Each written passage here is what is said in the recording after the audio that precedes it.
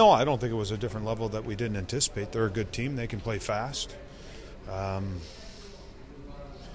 We weren't emotionally into the game, the intensity-wise. I thought we lacked intensity, and it wasn't everyone. We had some guys that wanted to get involved, but there were too many guys that weren't involved in the game.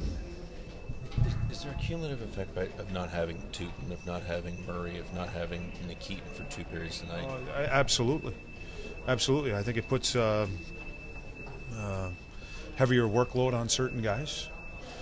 I think Jack's proven that 30 minutes is, he can handle that. But it's putting more of a workload on certain guys, and it affects everyone's play. And we got a lot of young guys on the back end now that are getting thrust in positions, that they aren't probably normally accustomed to. But that's what we have to do. We got to find solutions, and it's not Tootin isn't coming back tomorrow. Ryan isn't coming back tomorrow. We got to find a way to be better and help out, that young group of defensemen on the back end. And up front, we did very little to sustain any play in the offensive zone.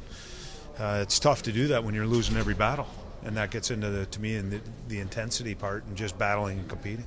What's the update on Nikitin? He's going to get reevaluated. Fly with us to Nashville, get reevaluated tomorrow. Talk to our doctor.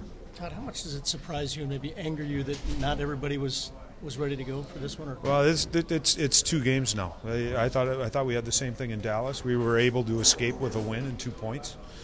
I kind of chalked that one up to fatigue and travel from playing the night before in Toronto. But I wasn't expecting this. I was expecting a good team coming into their building to be really involved into this game, and very little emotion on the bench.